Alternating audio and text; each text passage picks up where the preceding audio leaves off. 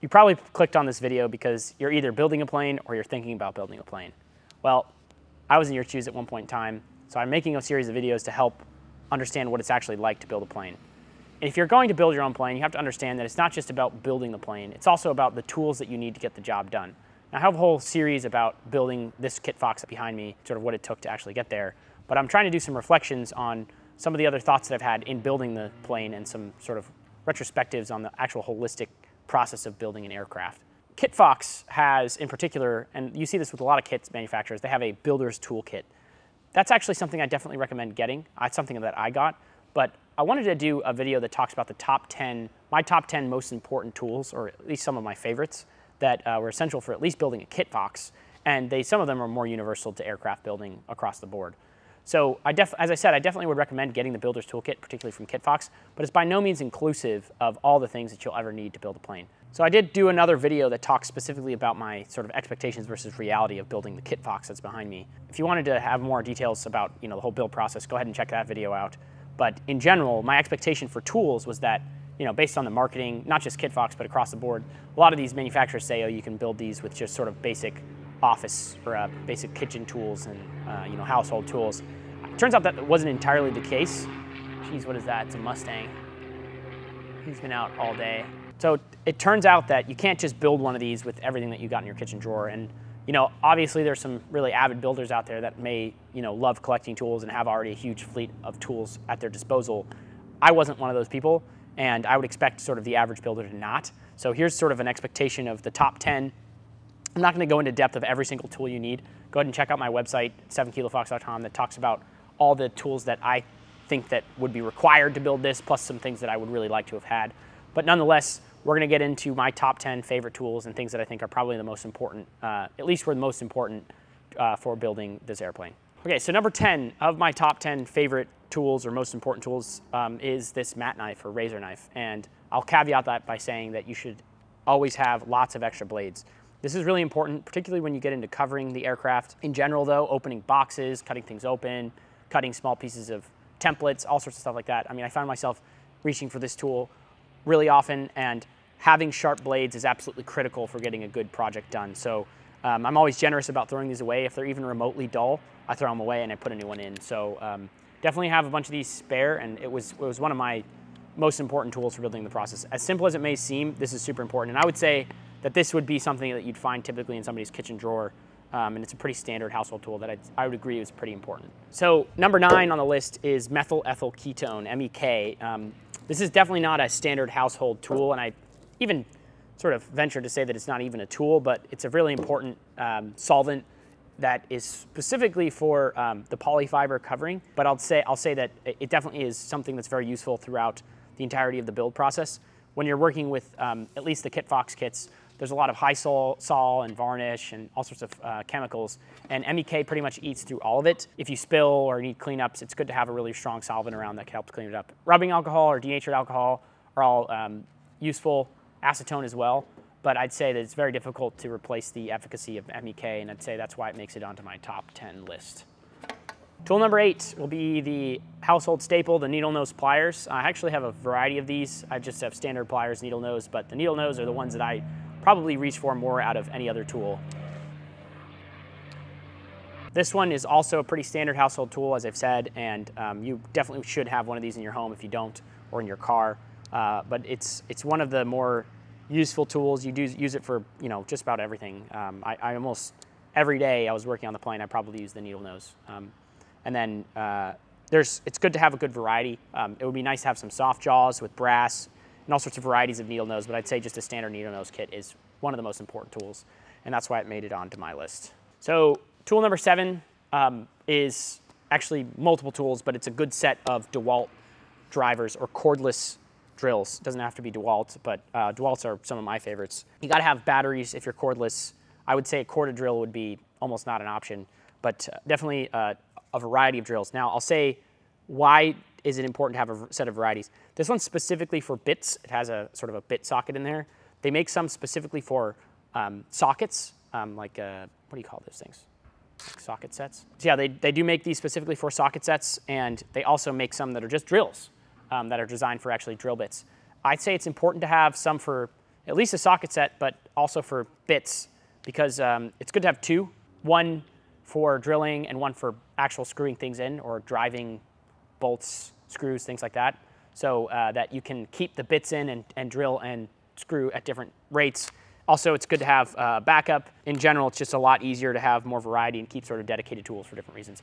Now, could you get away with just, if you had to just pick one drill, a standard sort of household drill will take pretty much all these things, and you can get adapters and things like that to make it work like these. But these are actually a lot better. They have a clutch in them.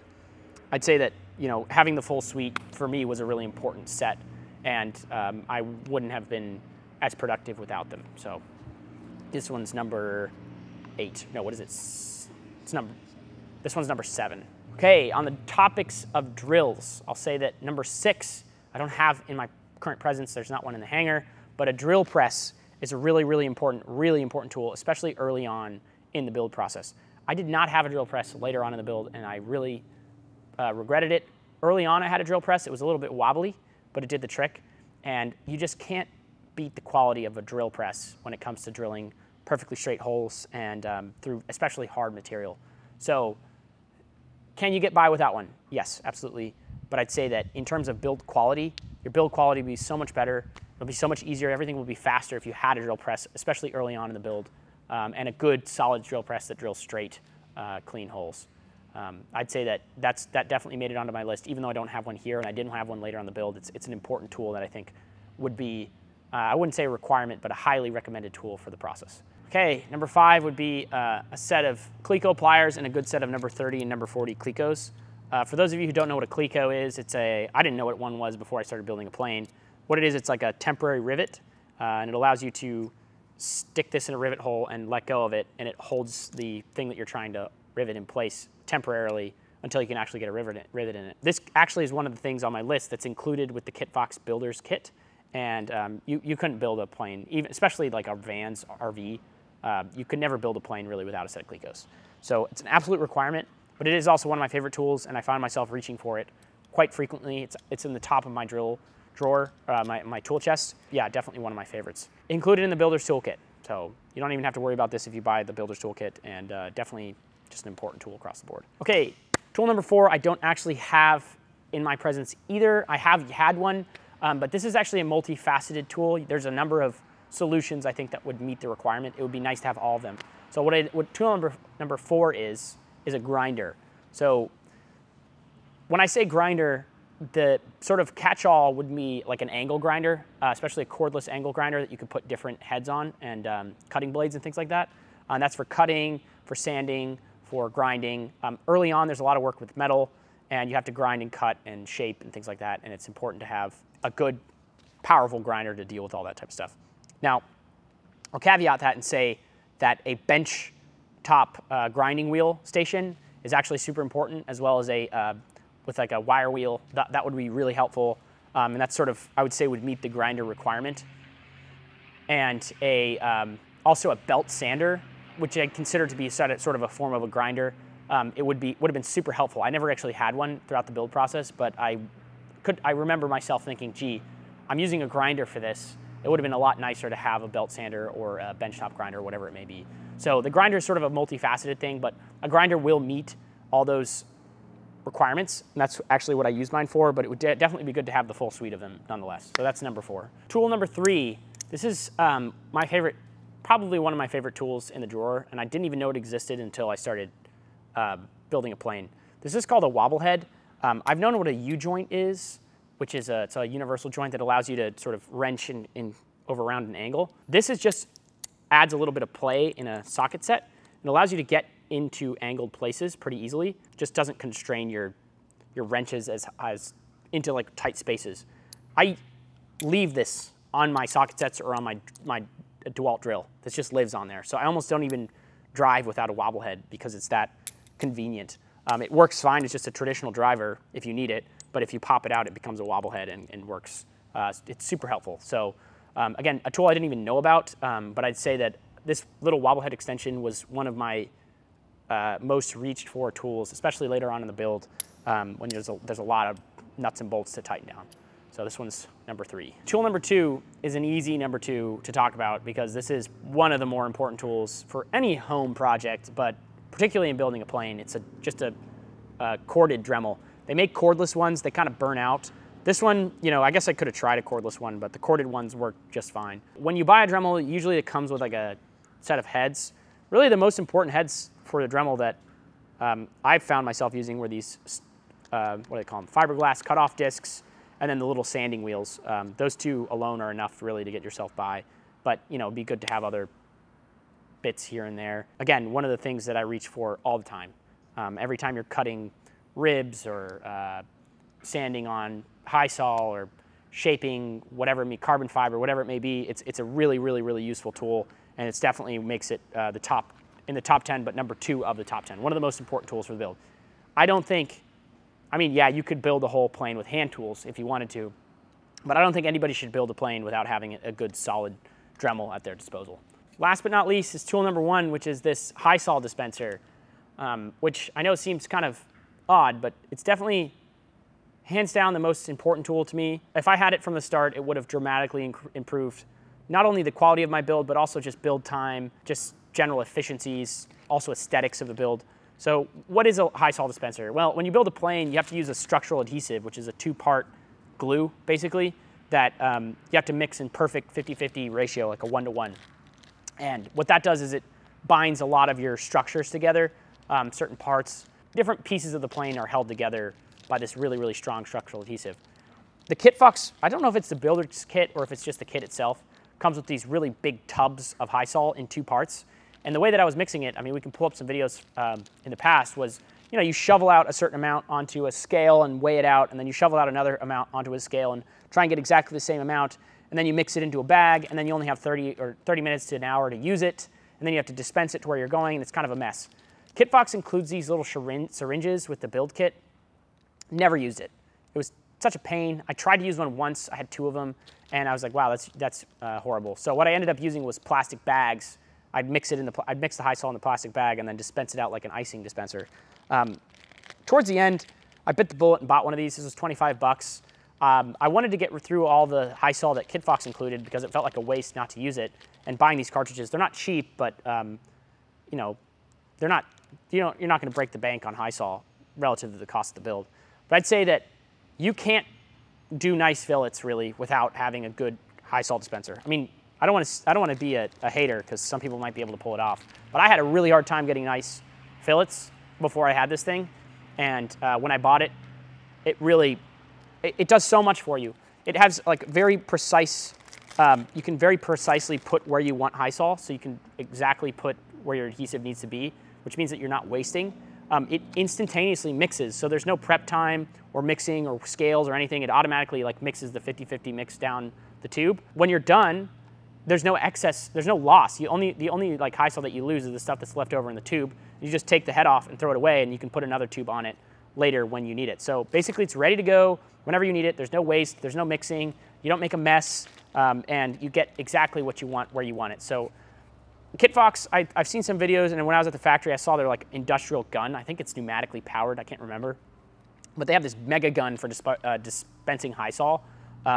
You know, I don't know how much one of those things costs. They're probably hundreds of dollars. This thing was 25 bucks on Grainger, and these things, I don't remember how much the tubes cost a piece, but it's not that bad. And I just bought like a whole bunch of them and really dramatically improved the build process. So that's why this is tool number 1 for me. And you know, if I had built the plane from the start with this, my fillets would be a lot better. I just would feel a lot better about some of the aesthetics of the plane, and it would have saved me a lot of time and energy. So definitely a must-have tool that everybody should have. Now I have broken one. These are pretty cheap, so I'm sure they make nicer versions of this, but you know, for 25 bucks, it's still well worth the spend. So tool number 1. How much time do you think it saved you? I don't know. I mean, this saved me probably, I don't know, many tens of hours of work. Not only, it's not just about dispensing the high saw and mixing the high saw and, you know, weighing out the high saw. It's also the cleanup. When you have one of these, you spend a lot less time masking and cleaning up and dealing with solvents. So just across the board, it's a huge savings for energy when you get one of these things. So yeah, best tool in my drawer, as stupid and simple as it is, it's still number 1. Okay, you thought we were done. Turns out I have 2 bonus tools They didn't make it on the top 10 list, but I want to mention them because I think they're quite important. They were things that I thought about and that were important to me throughout the build process. And the first bonus tool that I'll mention is a bandsaw. I built this whole aircraft behind me without a bandsaw. But if I had to like measure which tool I said, gee, I wish I had that tool, it would be a bandsaw. More times than not, I ask myself, why don't I have a bandsaw? Why don't I have a bandsaw? I couldn't justify going out and spending whatever a bandsaw costs, like 200, 300 bucks for a nice one, plus the blades, and then storing it somewhere. I couldn't justify to myself basically buying a bandsaw just to build the plane. But had I, thought about this and wanted to do it again, I would say I would have started off the bat with a bandsaw. It would have really helped me save time, energy, and improved quality of the build throughout the whole process. So definitely something to consider, especially if you don't buy the prefab kit from Kitfox. I'd say a bandsaw is almost even a requirement, but if not, it's definitely something I'd recommend. Don't have one here, but it is something that I thought about, so that's why it makes it on the bonus list. Okay, the last bonus tool that I'll bring up. I've talked about this tool before. This is a solid rivet squeezer. It's my favorite tool ever. Not necessarily because I like what it does. I mean, I do like what it does, but I bought this because it was sort of an optional thing. Kitfox says that you can put flush rivets in, and this is the way to put a flush rivet in. I'm not going to go into detail of what a flush rivet is, but they're a lot nicer than a pop rivet. So this would have been a way this is really the only way to do it. I mean, in theory, you can use like a bucking bar and like a hammer and stuff like that, but that's kind of a pain. But I bought this. It was pretty expensive, but it's definitely the nicest tool I've ever owned. It's like heavy. I don't even know what it's made out of, like stainless or, I don't know, maybe it could be titanium. I have no idea, but it's really a beautiful tool. And I honestly just want to mount it on my wall because it's that nice. So, a lot of times you buy tool, particularly nowadays, everything's sort of made cheaply, and you kind of look at it and you don't really feel good about that tool. This one I feel good about. Like, I just felt like this was like really good money well spent, just because, like, I don't know. I don't need to rant about this tool anymore because I've already done that in previous videos, but definitely my favorite tool in the drawer, just from an aesthetic standpoint and just craftsmanship. It's just awesome. So that's enough about the rivet squeezer, but still my top 10, or at least it's one of my favorite tools, and it's just because it's a bonus. But you don't need one. I just would recommend having one. And even if you just want a piece of wall art, it's a lot cheaper than like a Picasso, but I think it's still cooler. So, okay, that's a wrap. Those are my top 10 favorite and most important tools that I had for building Kitfox, and in general probably applies to home-built aircraft. I will say this, that is not at all an inclusive list of what it takes to build an airplane. I have a much more inclusive list up on my website, and I could do a whole 5-day series about tools and tool techniques, and just even sourcing tools is hard. But I digress. If you want more information, go on my website. There's tons of YouTube resources out there already. We're not going to go into detail about how to build a Kitfox. There's plenty of videos on there that I've done before about the build process in its entirety. I just wanted to reflect on the process and talk about the tools that I thought were important. So anyway, thanks for watching, and we'll see you on the next one.